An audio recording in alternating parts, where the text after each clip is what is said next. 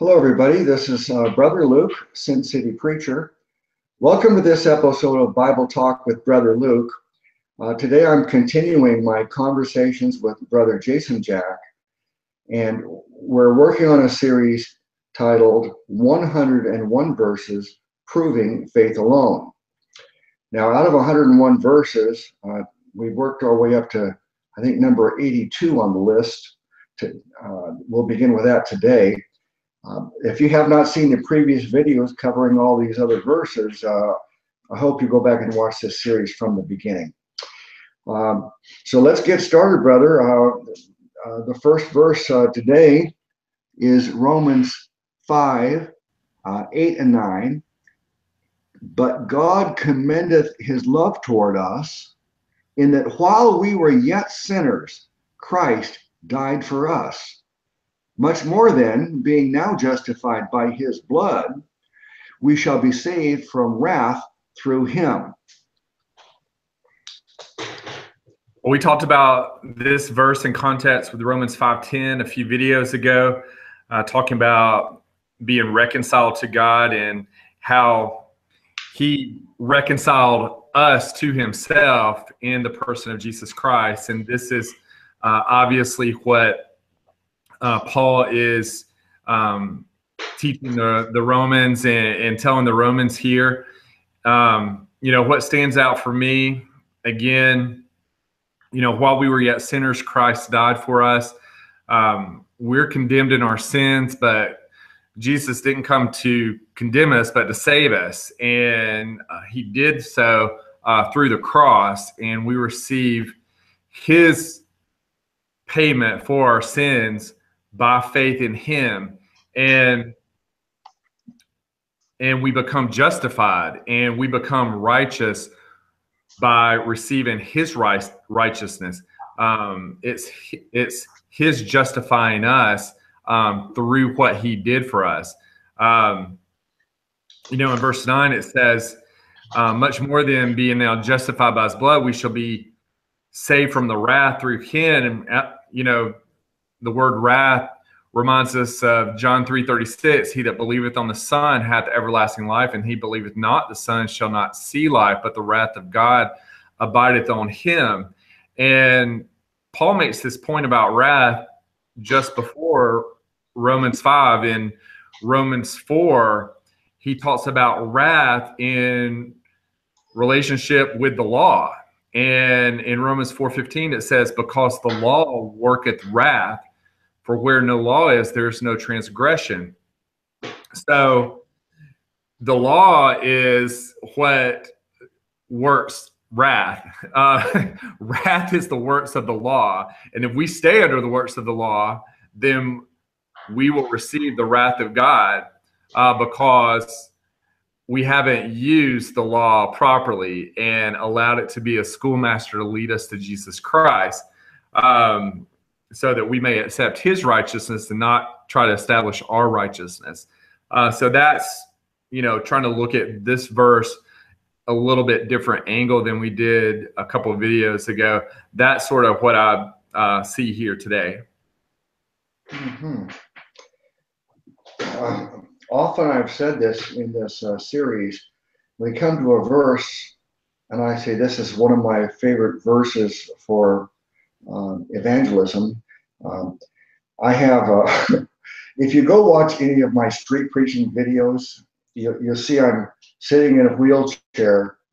It's because I had a bad health condition with my back, and I couldn't stand for more than 30 seconds, or my legs would go numb. So I had to preach sitting. But so you'll see me in a wheelchair. That's the reason I was in the wheelchair. And since then, of course, thanks to surgeons like you, brother, I have a back surgeon that fixed me, so I'm quite physically fit now. But if you watch those videos, you'll see a lot of, I'll be preaching and I'll have a piece of paper that I keep on reading from. And it's a list of verses that I want to cover. They're selected verses that I believe these are the go-to verses for me to present the gospel. And this is on the list. Now, I had all those verses memorized. I didn't have to look at it and read them. but you'll see me reading the verse, and it's because I didn't want people to think I'm just making up this as I go. You know, I wanted to give them the impression, in fact, I was reading the verses, so they know this is what is written. But this verse, all that to just make the point that this is one of those go-to verses for evangelism, and I'm going to tell you why I love it so much. But God commendeth his love toward us. I think one of the modern translations says God demonstrated his love toward us. He showed us how much he loved us. That's my translation, or my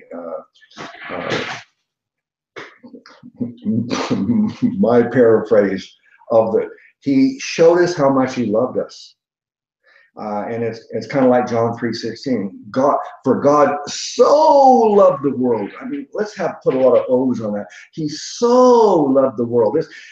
God wants us to know that he loves us so much that he wants to show us how much he loved us. And Jesus said, there is no greater love than giving your life for a friend. And so Jesus was willing to give his life for you and me. We believe that he would have given his life if there's just one of us. That's how much he values every individual. He was willing to die for you and me. So that's a demonstration of his love. And I've always felt, and this was my salvation conversion experience was based upon understanding this love. There's a verse that says, we love him because he first loved us. And when I finally understood how much Jesus loved me, I couldn't help but love him in return. And that led to me, trusting him, relying on him for my salvation, understanding all of that, and getting saved. So God commendeth his love toward us. Now, here is a very important point. So to refute the people that are telling us, you've got to get sin out of your life as a prerequisite. You've got to stop sinning, repent of your sins, change your life, make yourself acceptable to God, or you won't get saved. But this says, in that while we were yet sinners, Christ died for us. And my paraphrase of that is that in spite of the fact that we were just all a bunch of sinners, without exception, every person falls short of the glory of God. No one is righteous, not even one. The best righteousness of the best man is like filthy rags in the sight of God. In spite of all that, even while we were such sinful creatures, he was willing to die for us, not expecting us to change our lives, clean up our lives, and make ourselves, acceptable to him first. That would be impossible. So that's why I think this is so important, that it tells us that, look, there's an old gospel song, Just As I Am.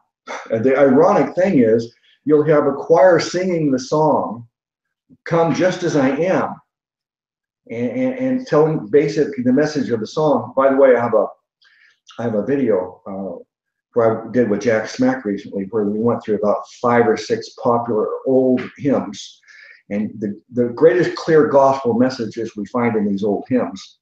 But the hymn Just As I Am has a great gospel message in it, saying this very thing here.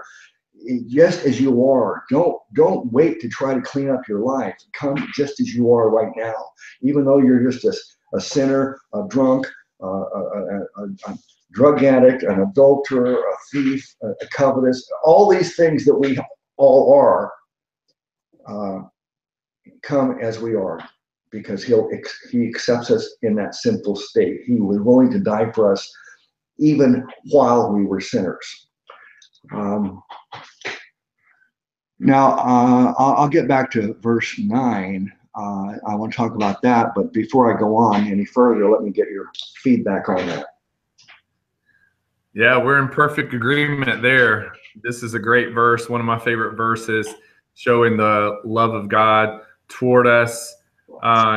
And this clearly shows that God doesn't expect us to clean up our lives in order to come to him for salvation.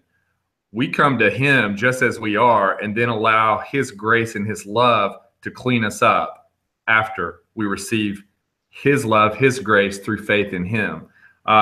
If we try to do it the other way around, it's not going to work out, because it's going to be by the will of man, and it's not of the will of man, not of the will of the flesh, but of God, that we are saved. Yeah.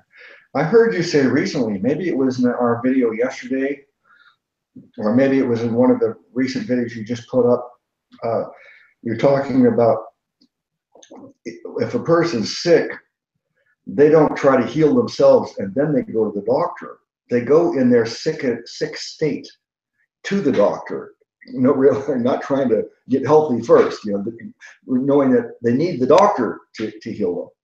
And that's a really good illustration, I think. Okay, verse 9 says, much more then, being now justified by his blood, we shall be saved from wrath through him. Saved from wrath through him.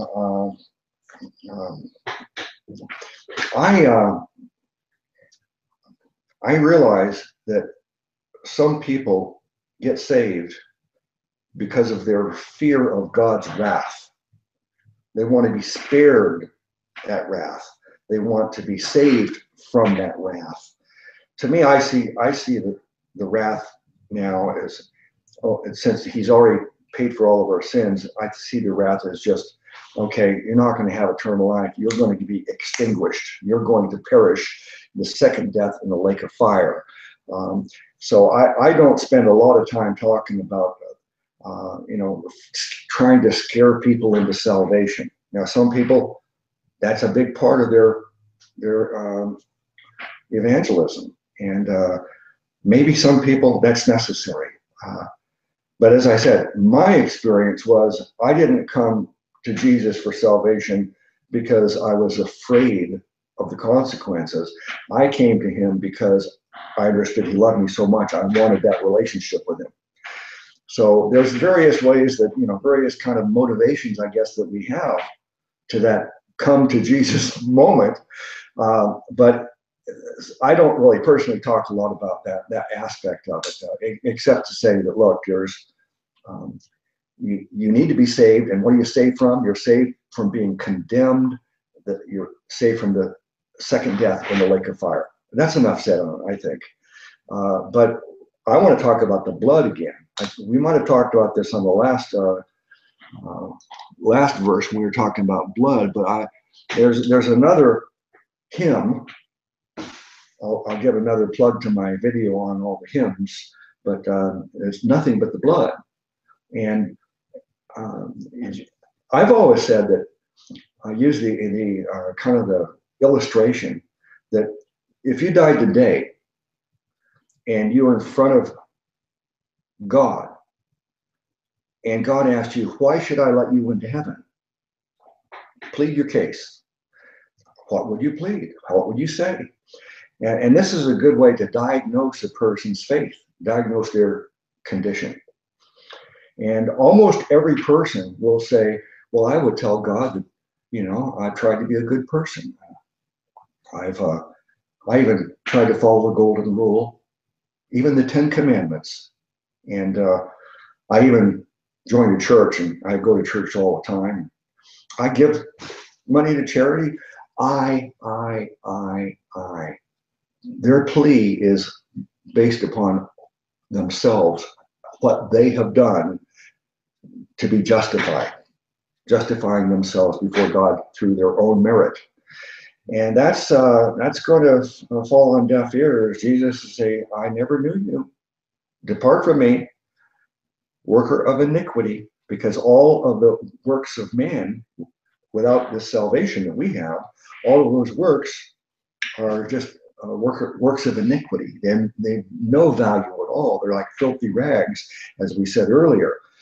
But you and I, if we were presented with that scenario, we wouldn't say, and Jesus gives us the same kind of illustration in the scriptures when he says, on that day, some will come to me saying, Lord, Lord, didn't I do all these wonderful works in your name? So he does paint the same picture that there will be a time someday where people go before him and plead their case. But in our case, when he sees us, he just embraces us and says, well done, good and faithful servant. You're acceptable to me. You're mine. And because our plea would be nothing but the blood. Just the point I'm getting at is that him, nothing but the blood. That's the plea. That's what we're pleading our case upon. Jesus' blood was shed and paid, and in that way, my sins were paid for. Because of that, Bible says that I'm righteous because of what Jesus did for me. And the Bible says that I get to go to heaven because Jesus promised it to me if I would trust him. That would be my plea before God, but I plead the blood. All right. Any more on this verse, brother? No, I agree. Amen. It's all about the blood, in whom we have redemption through his blood, the forgiveness of sins according to the riches of his grace, Ephesians 1:7. Mm-hmm. Okay. All right, then I'll go to the next verse. Let me see what it is. It's Matthew 18:11.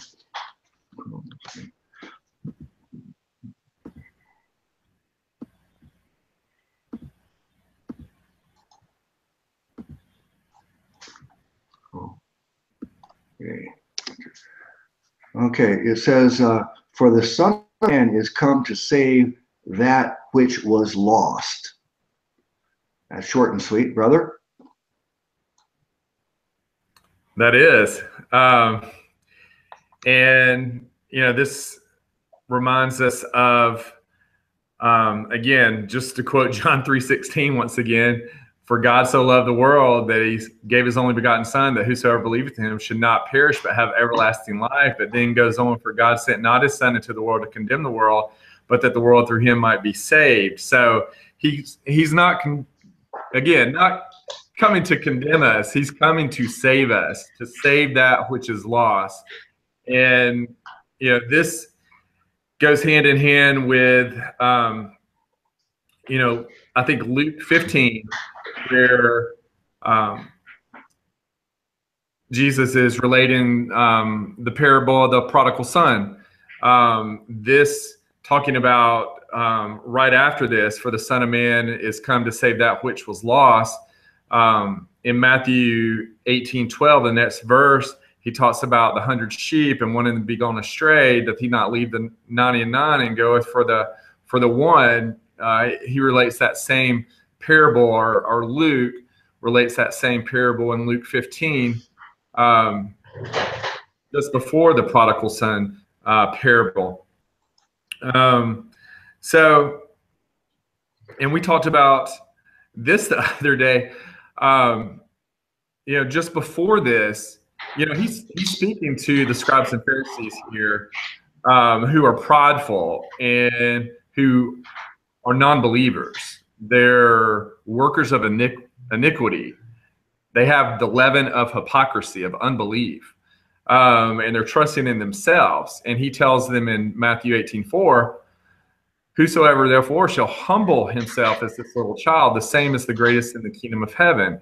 And whoso shall receive one such little child in my name receiveth me. But then he goes on and talks about the offenses, and to offend is to transgress, to basically commit sin, a worker of iniquity. And that's who he was talking to. He was talking to the scribes and Pharisees who were self-righteous and looking at themselves, but really they were full of hypocrisy and iniquity. And he starts telling them, if your hand or foot offend thee, cut it off. It's better to enter life halt or maimed than have 2 feet or 2 hands and be cast in everlasting fire. And if your eye offend, pluck it out. And the Pharisees didn't get it. They were saying, well, maybe we aren't following the law well enough, and we need to work a little harder, and make sure we're doing all these things, following the law to a T. But like we talked about the other day, Jesus is, again, talking in impossibilities. Really, he's saying, if you try to establish your own righteousness and follow the law perfectly, you're not going to make it whole. You're going to fall apart. You're going to enter short of the glory of God without extremities and without eyes and whatever else you have to do, if you're going to trust in your own righteousness. But what did he say to the blind man and the woman? He says, "Thy faith made thee whole." Trying to work our way to heaven makes us fall apart, just like here in Matthew 18:6. But our faith in him makes us whole. So that is sort of, I think, what he is trying to relate to the unbelieving scribes and Pharisees in Matthew 18 here.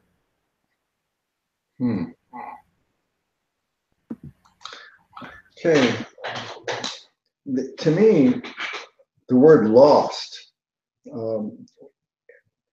it's when people, if we weren't talking about theology and you ask someone, what does the word lost mean?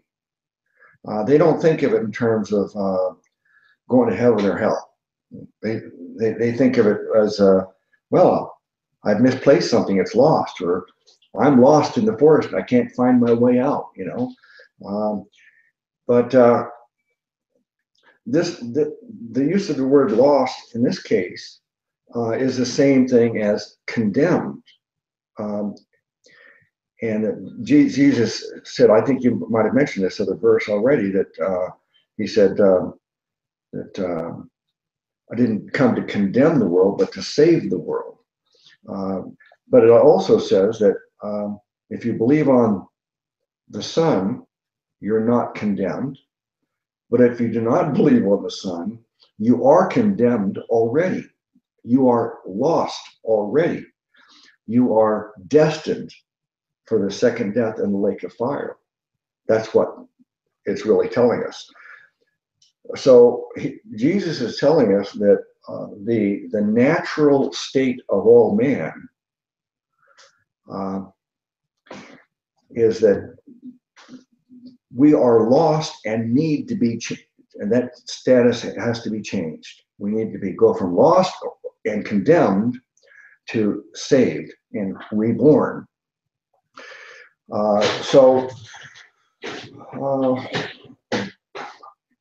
I didn't really think that much about this word until the computers got popular.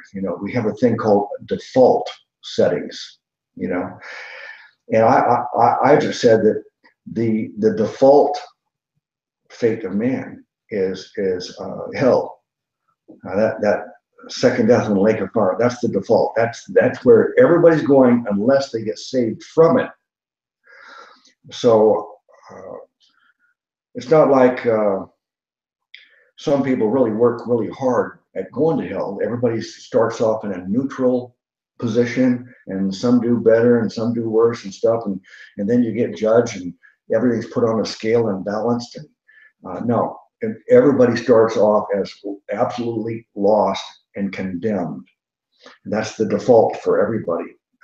Anybody who's watching this, if you never got saved, then you're condemned. You're lost. You're going to go to hell, or the hell is a popular way of expressing it, but you're going to suffer the second death in the lake of fire. That's the fate of every man, unless you change that. And that's only one way of changing it, and that's by trusting Jesus to do it for you, relying on him. All right. Anything more about that? There's not much to this verse, but I just think that most people understand what the word lost is to a certain extent anyway, since we're talking about, theology here. Right. That was short and sweet. I think we can move on. Okay. Let me put in the next one. This one is Acts 15, verses 10 and 11. Now therefore, why tempt ye God to put a yoke upon the neck of the disciples, which neither our fathers nor we were able to bear? But we believe that through the grace of the Lord Jesus Christ, we shall be saved, even as they. This is Peter speaking in the book of Acts, in Acts 15, and this is in response to certain men which came down from Judea, as it says in verse 1, and taught the brethren and said, except ye be circumcised after the manner of Moses, ye cannot be saved. So there was this dispute, and after much disputing, Peter rose up, as it says in verse 7, and says, men and brethren, ye know how that a good while ago God made choice among us that the Gentiles by my mouth should hear the word of the gospel and believe. And God, which knoweth the hearts, bear them witness, giving them the Holy Ghost, even as he did unto us, and put no difference between us and them, purifying their hearts by faith. Then, and that's going through verse 10. So now we get to, verse 10 and 11. And so he tells them, why are you trying to put the yoke of the law, the yoke of bondage, on the neck of these believers, these new babes in Christ, these followers of Christ who have acknowledged their sins and turned to Jesus Christ, turned from dead works to faith unto God through Jesus Christ? Why are now, after they've turned from those dead works, why are you trying to get them right back under the law and looking at those dead works and trying to establish, trying to get them to establish their own righteousness again? They've already turned from that to Jesus Christ and rested in his finished work. And so it tells you after that, basically making that distinction about the law, and don't do that. Don't tell them they have to be circumcised in the same, manner today. These teachers that teach baptismal regeneration, that you have to be water baptized, that's the same exact thing as Peter is rebuking here.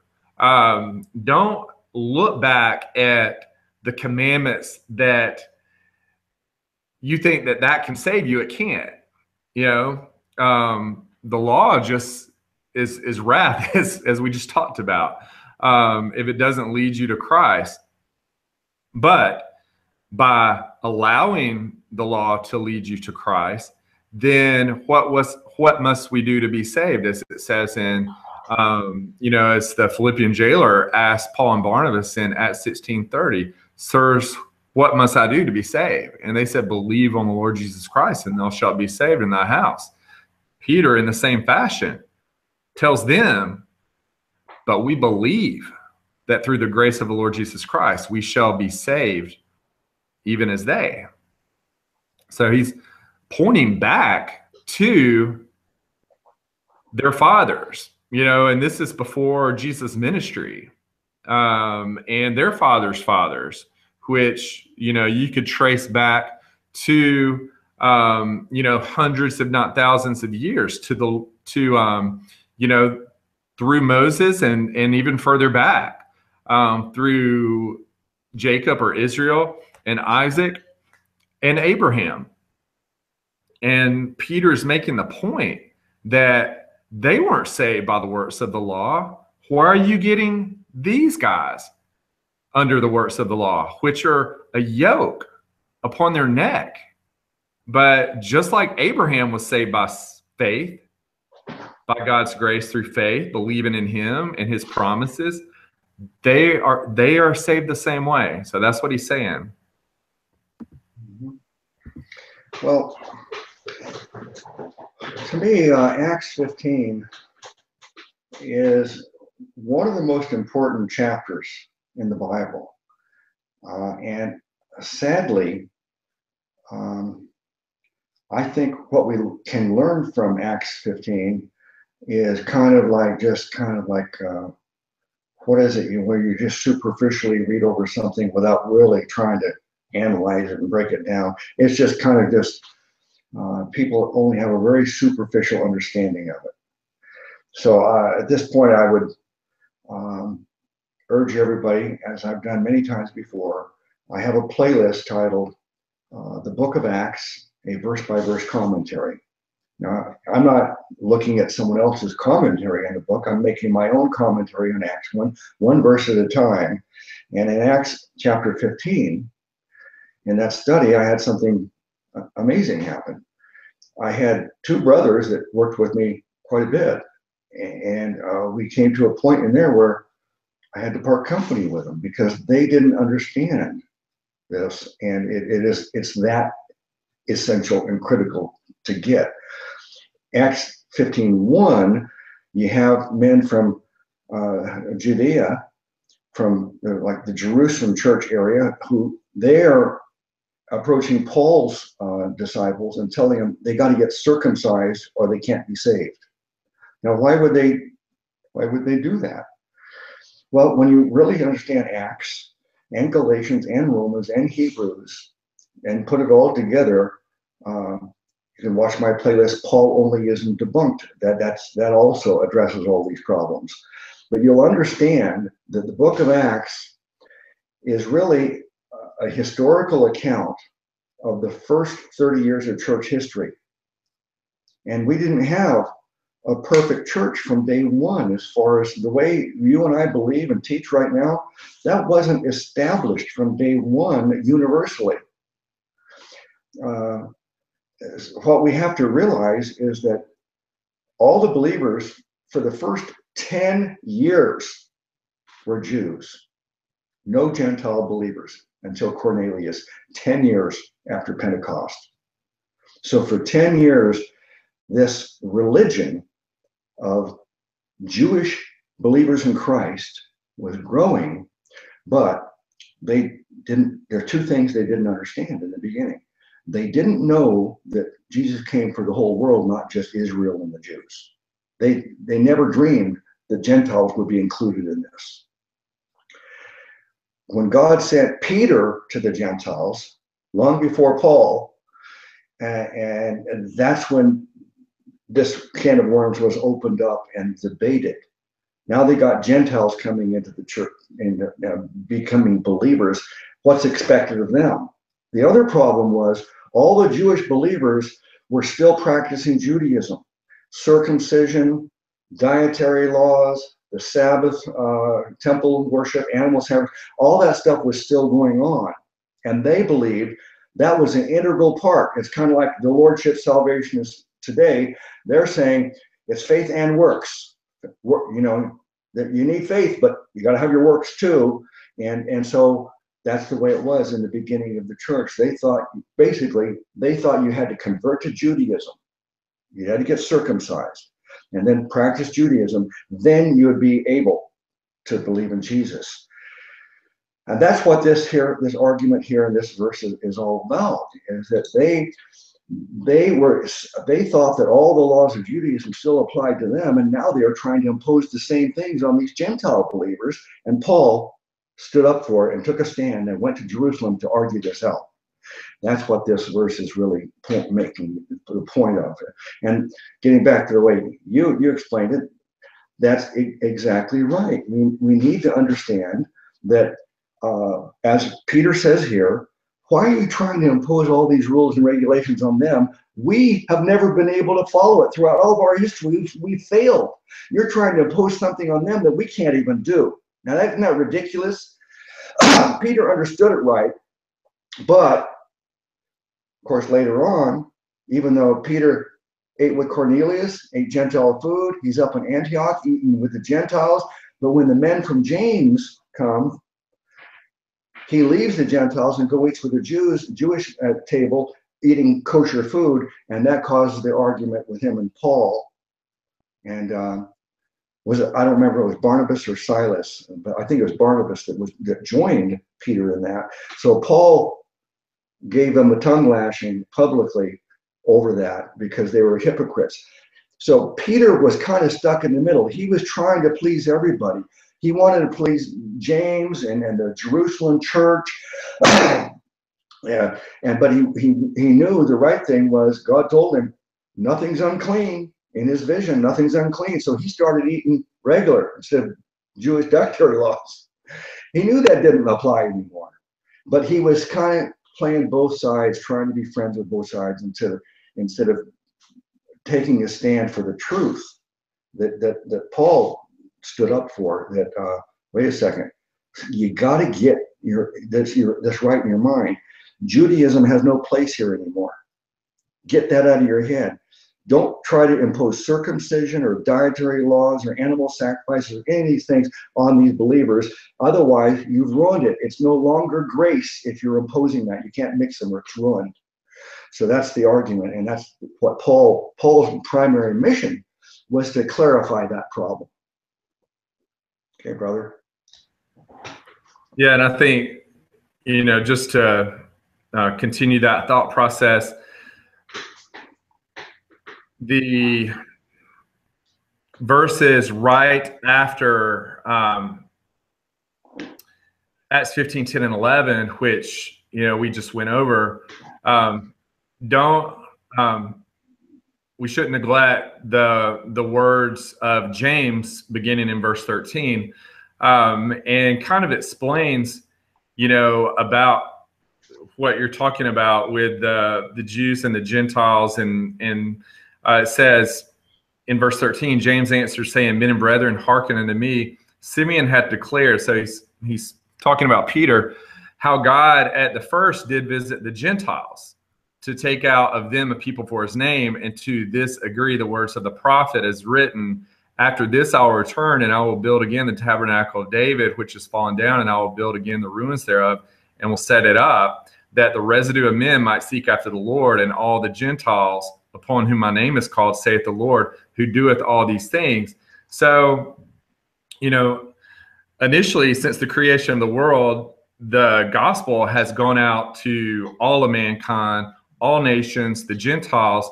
Over time, after the flood, and Abraham, Isaac, Jacob, the law of Moses is established, and you have a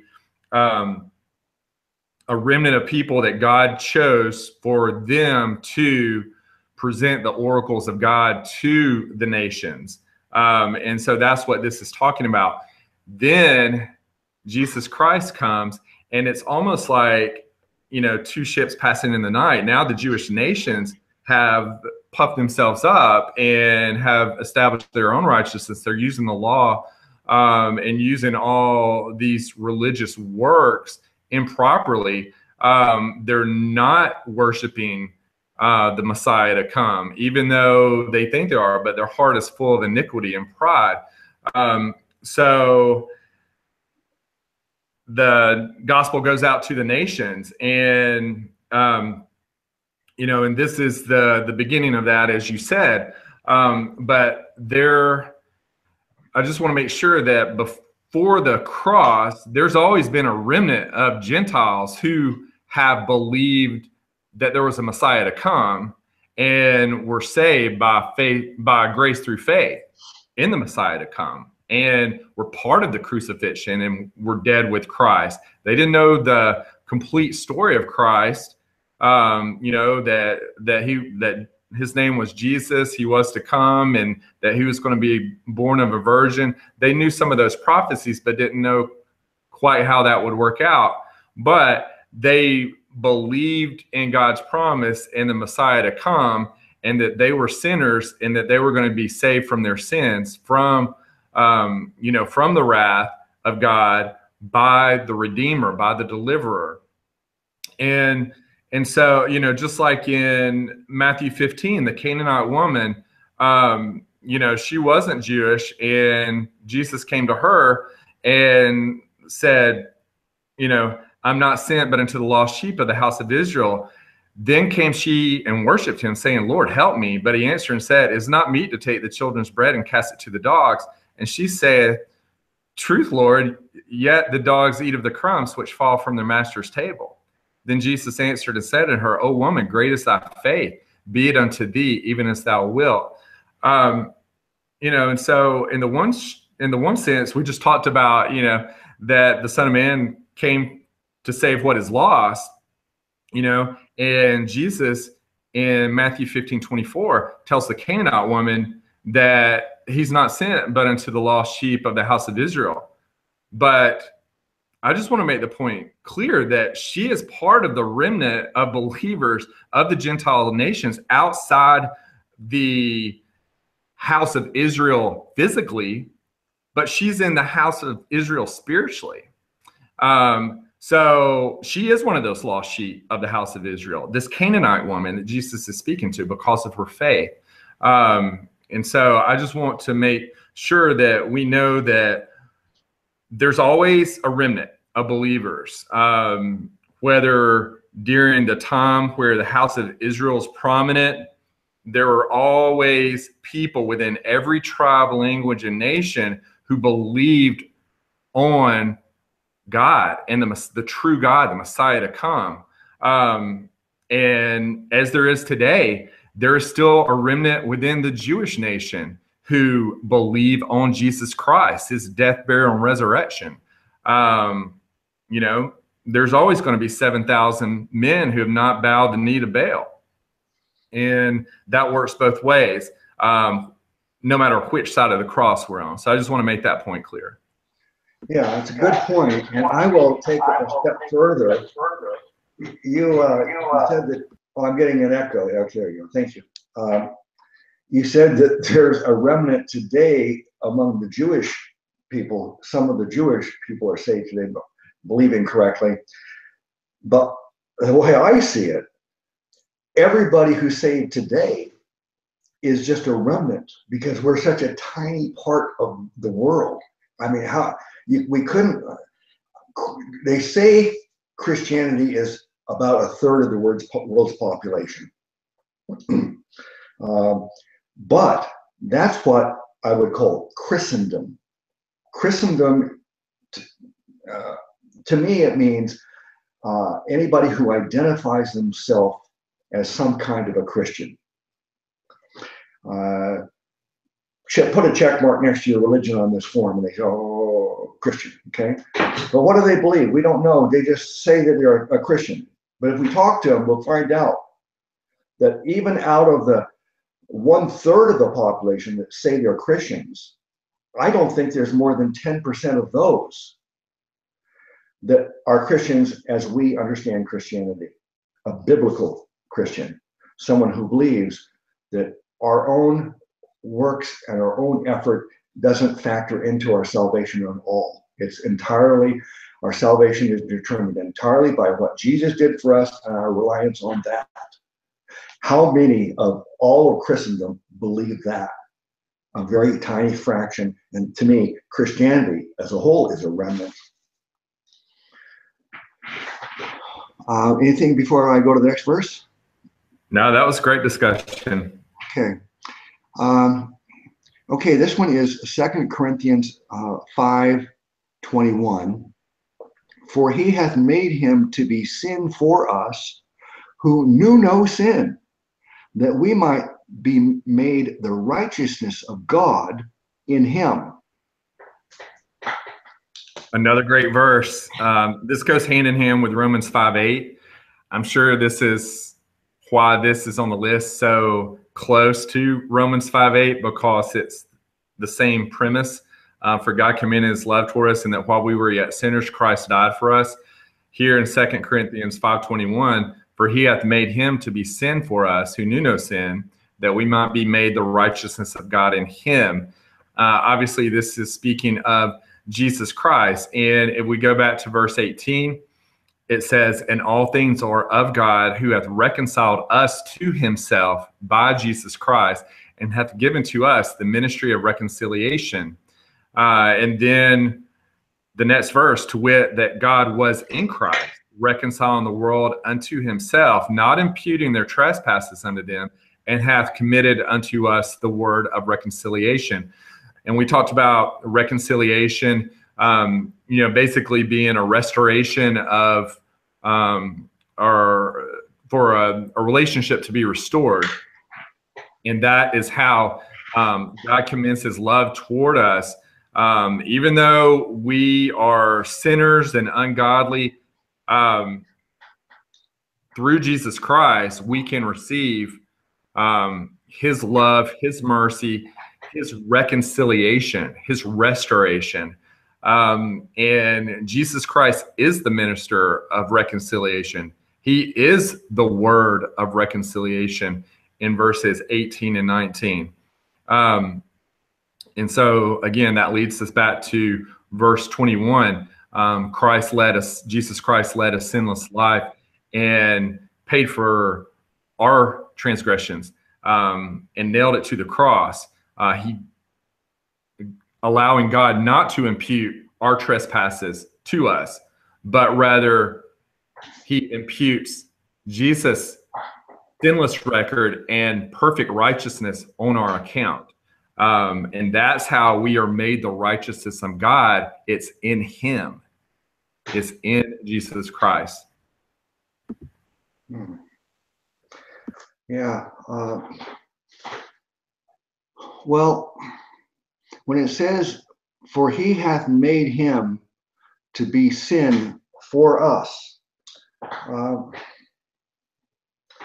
the picture that I have in my mind as Jesus is on the cross, as he's suffering and dying on the cross, this verse and many verses in the Bible, I conclude that all these sins were like put onto Jesus. I've given an analogy I learned from a street preacher I used to know.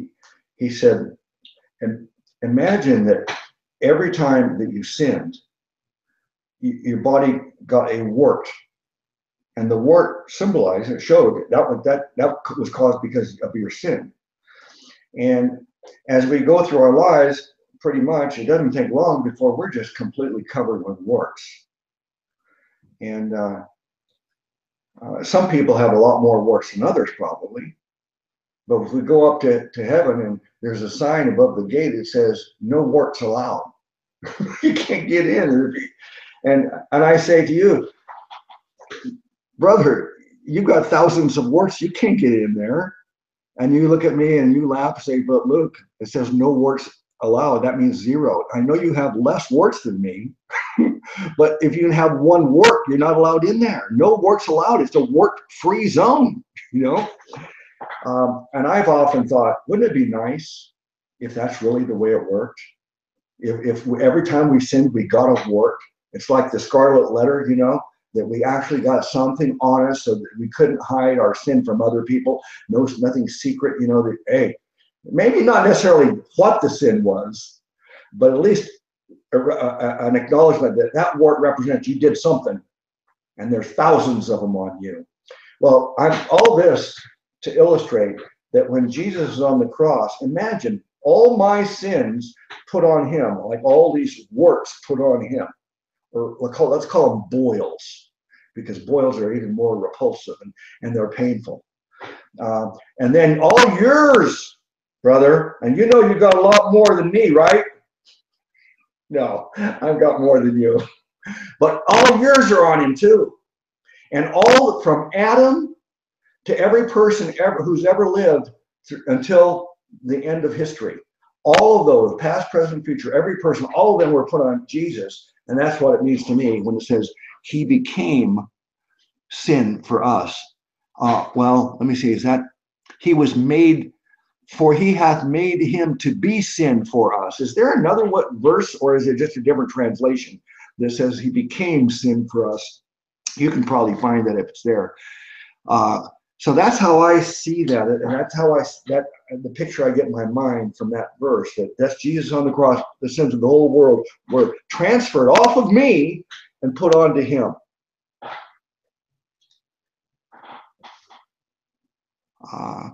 Now, also it says, who knew no sin. So this is saying Jesus was the one who knew no sin. That means that he had never sinned. We all say Jesus never sinned. And how do we know that? I don't know if there's more verses, but there's at least one verse where Jesus challenges the people. He says, who can convict me of sin? I mean, how arrogant is that? I told you I might have met a couple of people in my life and all my witnessing and evangelism work. Only a couple of people denied, no, I've never sinned. I mean, but that's the height of arrogance and conceit, self-righteousness, spiritual pride. And yet Jesus said it. So he's either this horrible, spiritually proud person, or he's really sin-free. What do you say, brother? Yeah, let me get it off mute here. I love the analogies, and it reminds us this verse of 1 Peter 2, where it says, and this is speaking of Jesus Christ, verse 22, who did no sin, neither was guile found in his mouth, who when he was reviled not again. When he suffered, he threatened not, but committed himself to him that judgeth righteously, who his own self bare our sins in his own body on the tree, that we, being dead to sins, should live unto righteousness, by whose stripes ye were healed. And that goes back, Peter quoting Isaiah 53. And so, another image that we get from this verse is right before the most famous verse in the Bible, John 3:16. Jesus says in John 3:14, and as Moses lifted up the serpent in the wilderness, even so must the Son of Man be lifted up, that whosoever believeth in him should not perish, but have eternal life. So that is speaking of the brass serpent that Moses lifted up when the snakes had bitten the Israelites in the wilderness, and many had died. And by faith, they were healed and spared their life by looking at the serpent of brass. This was obviously symbolic for our sin on the cross, and Jesus sacrificing himself for our sins. Yeah. Well, they say great minds think alike. And this is my note here. I don't know. Can you read that where my fingers are? Is that clear? Is that clear right it's in here? Yes, I can read it. Brass serpent. Yeah, it says brass serpent. I wrote that down before I actually talked last time. I intended to talk about that, but I forgot. But you must have had a Vulcan mind meld with me, and you got that thought out of my head. And yeah, because that to me is another perfect picture. Jesus even, taught that was a picture of him. And he said, just as Moses lifted up the serpent in the desert, so shall the Son of Man be lifted up. And in that way, I will draw all men to myself. By him being lifted up on that cross, he's saying, everybody, come to me for salvation. But the serpent, why a serpent? I used to think, before I understood things as well as I do now, I didn't say I understand them perfectly now, but I understand them better than I used to. I used to wonder, why the serpent? What a horrible thing to compare Jesus to. But the serpent, of course, is symbolic of sin. And I said, why Jesus? It's sin. Well, it's verses like this that, hey, he became sin for us. He hath made him to be sin for us. So the serpent on the pole is the exact right picture to show us Jesus on the cross being completely covered, immersed in our sins. Oh, that means there was another thing I was going to say. Believe in. You said, oh yeah, no, here it is. One last thought on this verse. And wait, let me stop. And anything else you want to say about this before I continue on? I don't want to monopolize this. No, go ahead. Okay. When I said immersed, I was going to say this. That's why I have a little notepad here. Sometimes I write it. It takes me about 10 seconds to lose my thoughts. But it says that we might be made the righteousness of God in him. Now, in Christ. Now, you talked about being in Christ. Now, there's a lot of ways I think that we can look at that. What does it mean? God in him. He is God. Or is it saying that we are in him? It says that we might be made the righteousness of God in him. I think it's talking about not the righteousness of God in Jesus, but that we are in Jesus. And that, to me, we have a lot of times the word baptize is translated. I think it might be translated wrong. And it should be, it really means being immersed. Now, we think of being immersed as being immersed underwater. But let's imagine that I could actually have Jesus here, and I actually come inside, and I'm actually inside, I'm immersed into Jesus. That's what being baptized is, or immersed, believing in. You could say, I believe in Jesus. You could also say, I believe into Jesus. So that makes me immersed in Jesus. All right. I think I might even confuse myself on that one. Okay, I think we're close to an hour. I didn't make a note until about 15 minutes later, but what do you think? Did you know what time we started? It was a little after 7:30 my time. So okay. So shall we sum things up now or try another one? Let's do one more. Okay. Because we've talked about this next verse before, so I think we can do it quickly. Okay, that's Matthew 19, 25 and 26, right? Correct. Okay, go ahead. Oh, let me read it. I'm sorry, I forgot. I read it for you first. It says, when his disciples heard it, they were exceedingly amazed, saying, who then can be saved? But Jesus beheld them and said unto them, with men this is impossible, but with God all things are possible. Yeah.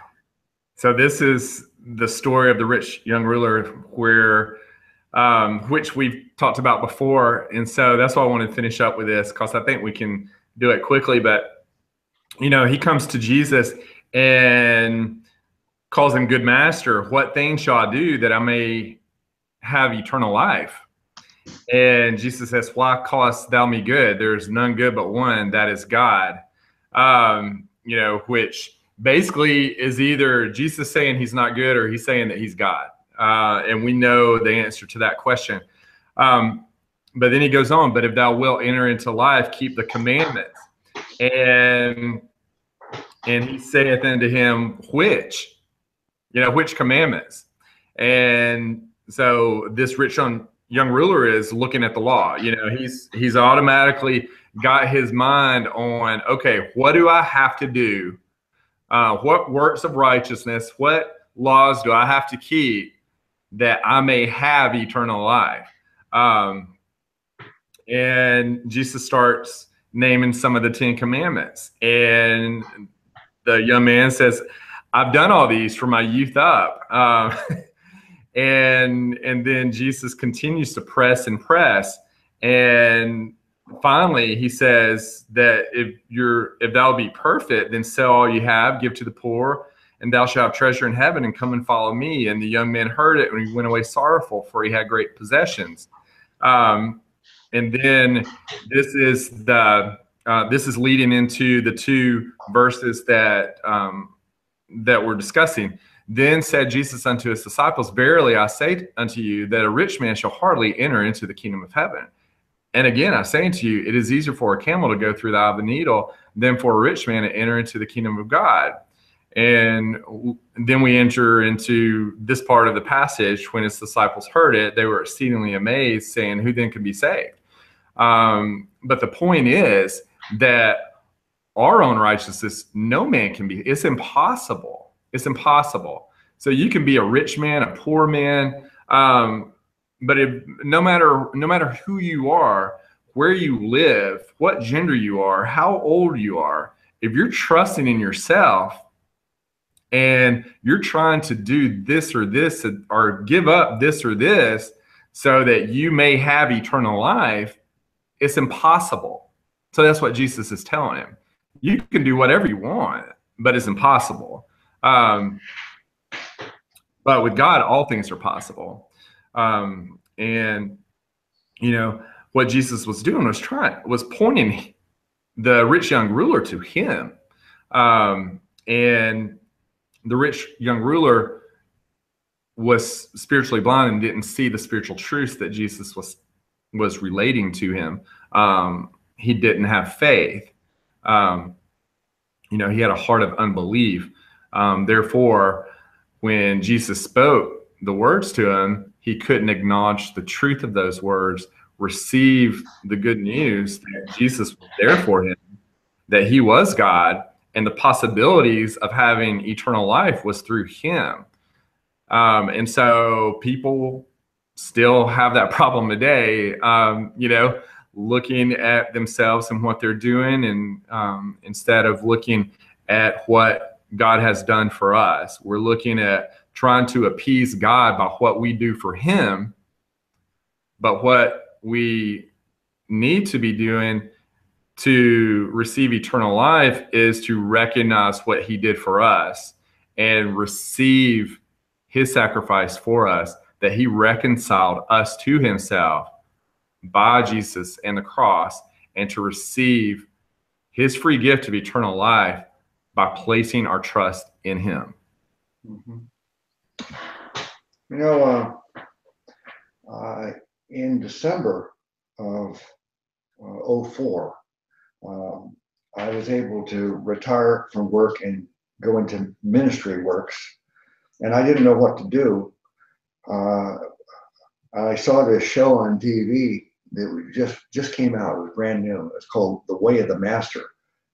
Ray Comfort and Kirk Cameron doing street preaching and evangelism in the streets. And it was called The Way of the Master because they believe that this is the way that Jesus would do it. And this portion of verses here is what they are basing it on, that Jesus would go through the commandments with someone first. And so that was the heart of that method that they used. When I first saw them, I ordered Ray Comfort's book. He had a real big, thick book. I read that. I ordered all of his DVDs or CDs, whatever they were at that time, like 20 of them. I really studied his system. And as I realized that, wait a second, this is not free gift salvation. This is God does this, but you must do this. And your part is repent of your sins, change your life, get sin completely out of your life, and then you can put your faith in Jesus. So it's the way Ray Comfort explains it. He says salvation is like a coin with two sides. Faith in Jesus on one side, repenting of your sins, and to him that means completely stopping your sin, is on the other side of the coin. Both are needed. So when I understood that, of course, I basically burned all of his materials and stuff. But it was interesting learning that system. But that watching them do what they did in the streets they gave me the impetus to go out into the streets and start doing something. So in that way, it inspired me. But also, I've made videos and I've talked a lot of teaching against it, because Ray Comfort is a damnable heretic, and he's spiritually blind, because when we talk about these verses, or when we talk about Lord, Lord, look at all the wonderful works I did in your name, or we talk about fruit, we'll know them by their fruit. All these things that we understand correctly, the Lordship heretics take the same verses that we use to prove that works are not part of it, and they flip it around somehow. They don't get it, and they flip it around and use it for their purposes. So that's what Ray Comfort's done with this. He says he believes that the way of the master is what Jesus did. You tell them about the commandments, convict them of their sin, and then tell them not just believe on Jesus, but first you got to stop all those sins. So that's the fatal error of it, telling people they've got to heal themselves before they go to the doctor, as we said earlier. But what I find also interesting about this is I looked at the location of this verse, Matthew 19, 25 and 26. So we're 19 chapters into Matthew. Now, I'm speaking off the top of my head. I haven't analyzed this to know that this is a fact. But I believe in the previous chapters, we have, if your eye causes you to sin, pluck it out. If your hand causes you to sin, cut it off. Go and be perfect as your Father in heaven is perfect. We have all these things that Jesus is telling them. And then this is the climax of all these things that the apostles are hearing from Jesus. And they're finally reached the point where I give up. You're telling me I got to cut off my hand, gouge out my eyes, be perfect. And now even a rich man can't even get into heaven. It's easier for a camel to go through the eye of a needle. Then that causes them to finally say, when his disciples heard it, they were exceedingly amazed, saying, who then can be saved? They thought, nobody can do all the things you're telling us that are required. That's why I always call these sayings the impossible sayings of Jesus. Jesus is not telling us about all these things, but expecting us to do it to earn salvation.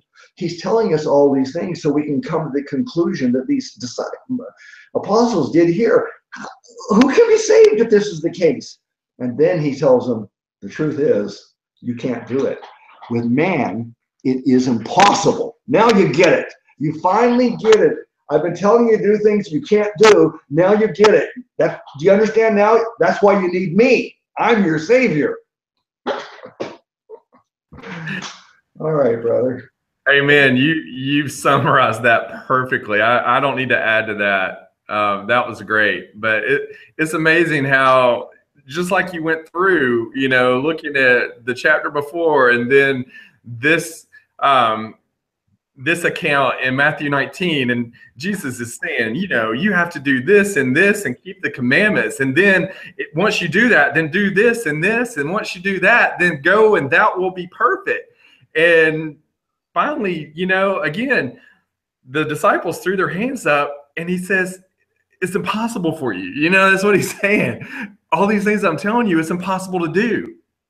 But yet you have the spiritually blind that will look at this and think that it is possible to do for man, and don't rest in what is only possible through Jesus Christ. So again, just like we talked about, spiritually blind people will use these works-based heretics will use verses that clearly are pointing to one thing and will completely twist them to teach their false doctrines. I spoke about Ray Comfort. I was like you a few years ago, just sort of reading the Bible, and I had a zeal for God, and I was, all right, I've got the gospel.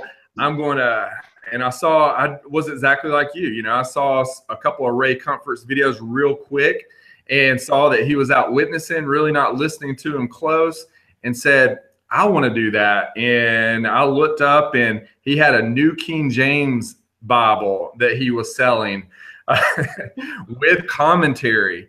And, I read through what it was all about. And it's like, you can witness to Muslims and Catholics and Jehovah's Witness, and Ray Comfort tells you how to do this throughout his commentaries. I'm like, this is great. If I go out and go soul winning and knocking doors, and I run across a Muslim, I'll know exactly what to say to him.